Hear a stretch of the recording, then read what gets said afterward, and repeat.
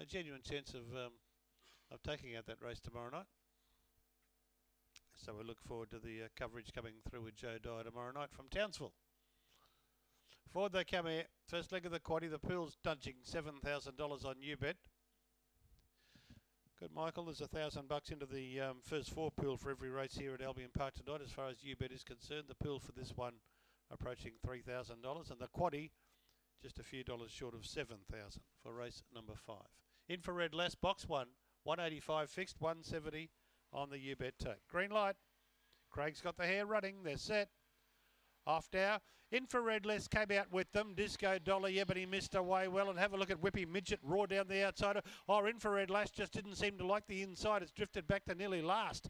Out to the back they go, and Better Size got the fly. Took over. Ebony missed his second. Whippy Midget went back to third. Clear then of Disco Dolly, Say Good Day, and then Mustang Nova. Rocky Spies, and the favourite Infrared Lash dropped out last. A two-dog war. Ebony missed and Better Size. Ebony missed, takes over, comes away. Ebony missed, won the first leg of the quaddie from Whippy Midget and Say Good Day. Might be Mustang Nova fourth, then Disco Dolly. Behind them then was Infrared Lass, Rocky Spies, and I might have missed one there. They go onto that finish on lure pretty quickly.